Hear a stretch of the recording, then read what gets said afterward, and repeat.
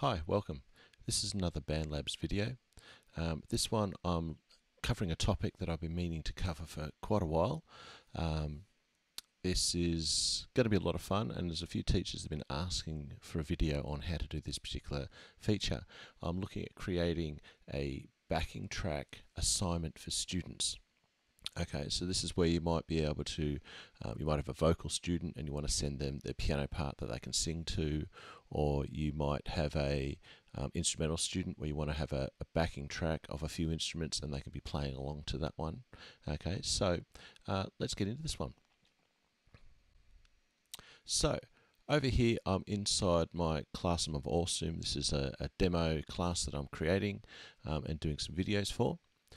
So in order to do this, first thing we need is our backing track. So I'm going to go into my personal area. Okay, and for people who are using this before, you can go into the mixer and create something. I'm going to use my guitar, piano, drums track. So I've got a few tracks there. So let's go in and have a look at that one.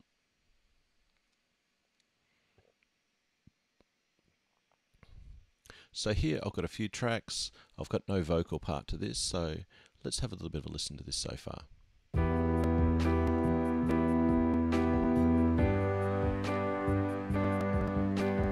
Okay, so I've got a few things going on there.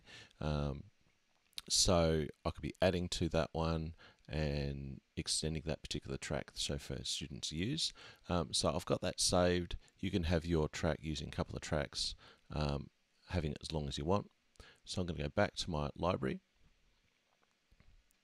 And so I've got to remember the name of that one there. So the next thing is I want to create a template. So let's go into there. Create a new template.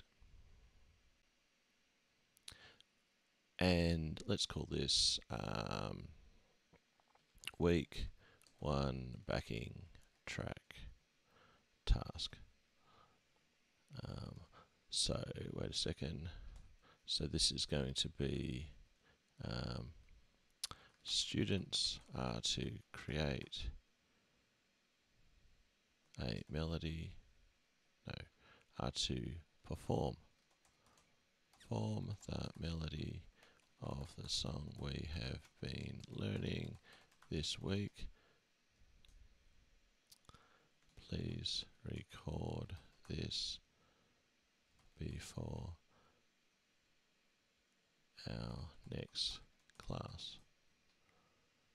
Okay, so we've got a description, we've got our title, however you might have it. Attachments. So now I'm going to go into my library. Okay, so this is my personal library that we were just in before. Okay, so now I'm going to select that guitar, piano, drum track that I just done, attach it to the assignment, and click save. You could probably upload a file. I've uploaded images of drum sheet music and those sorts of things, so you can upload files as well there. Okay, so that's done. So the next thing would be to go back to that class.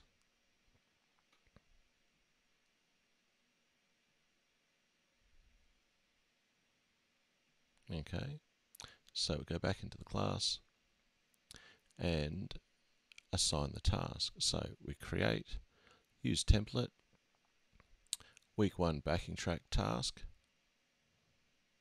select it. So here we can make any adjustments. Backtrack, I've spelt that wrong, so let's fix that. So backing track task, so we can fix those sorts of things up. You can put a date. I find some issues with due dates. Sometimes students need to have an extension for whatever reason, so I avoid putting them in beginning, but you might put them into the description so the students know when the due date is. It's a little bit of a pain to extend the due date. I've sent some things into Bandlabs to help fix that. Hopefully they'll fix that one soon. So you can adjust due dates for individual students, but overall there's no adjustment. So for now, I'm going to stick with that. So publish assignment.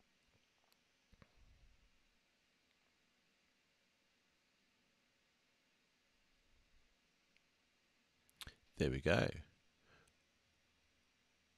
We've got that published. Okay, so I've got my 2 test students there. Okay, so what I might do is I'll come back and I'll come back in as the student view. Okay, so we're back as the student view. Going in. They've got this new task here, so let's go into the assignment and have a look. So, teacher assignment.